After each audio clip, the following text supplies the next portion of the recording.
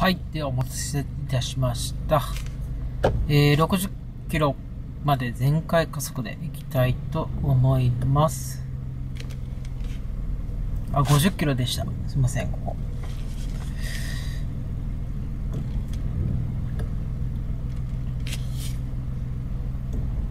ハンドルに完全固定しますので、多少右左ずれますが、ご了承ください。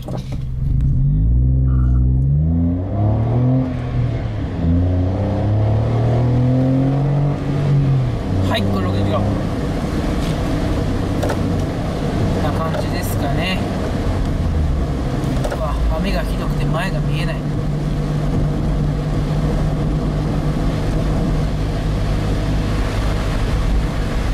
なかなか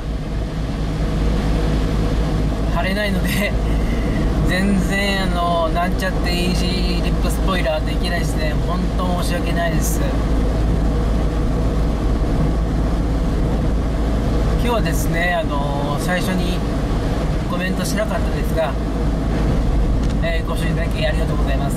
ですね、このアングルは初めてだと思うんですよ。マニュアルモードの、50キロから60キロくらいの全開加速ですね。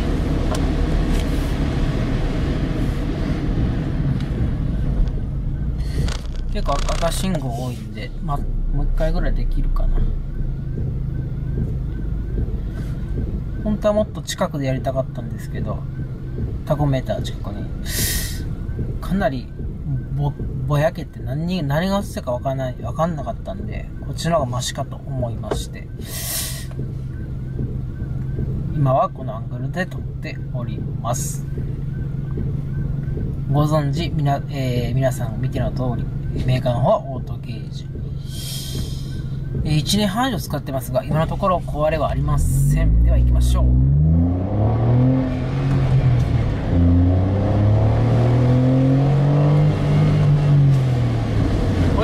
で、今ので60キロでございますね。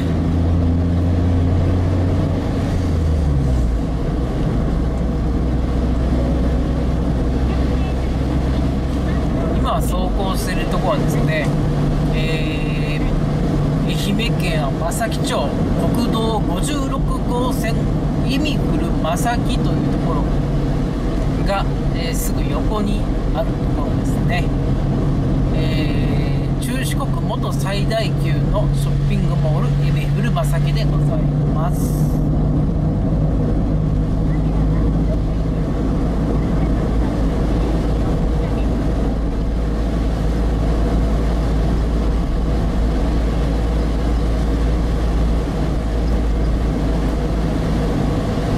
なかなか喋ろうって思ってるんですけど、大雨すぎて運転に集中しないと若干ちょっと危ないかなという感じですが、ちょっとボソボソと行きたいところなんですよね。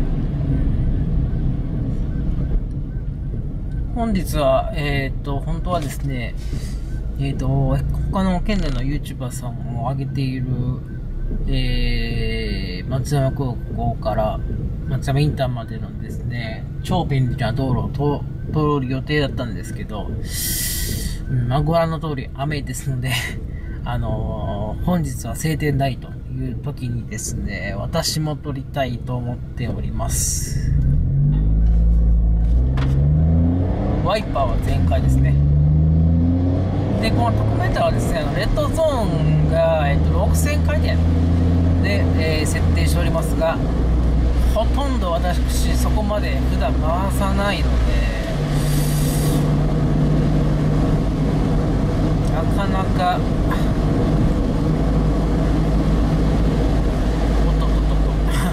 ちょっと車の状況がね、前の状況がね、なかなか伝わりにくいですが、本日はタコメーターと、ちょこっとねおしゃべりでご了承ください。今はですね、愛媛スペシャルと、オカルト心霊シリーズですね、帰りなんですけども、久しぶりにですね、犬寄峠というところを走ったんですよ。雨の中ですね。その時もさっき撮影しようと思ったんですけど、かなりの集中力が、いってですね、運転どころじゃなかったんですね。撮影どころじゃなかったので、今こういう形でカメラをハンドルですね、バッチリとしっかり固定して撮っております。もう1回ぐらい撮れますかね。ちょっと赤信号はなんせ多いもので今止まりますね。もう一度だけ全開加速50キロまで行きたいと思います。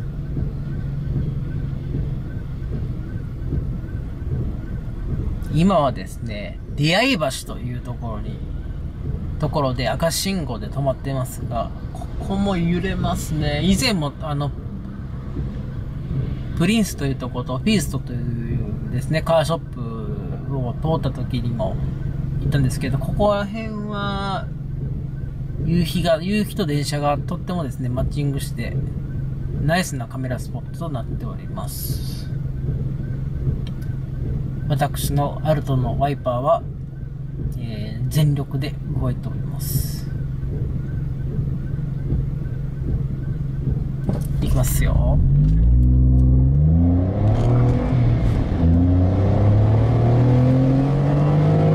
6000までちょっと回りましたね。もう今のでちょうど50キロぐらいですね。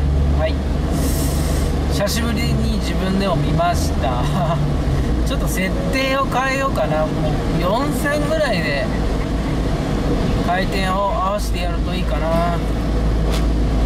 それだったら自分としてもいつでも見られるかなという感じです。以上、ミニチュブでございました。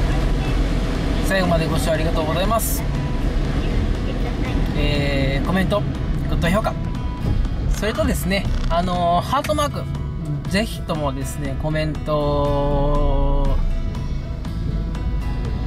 の後ですね、グッド評価とハートマークお願いいたします。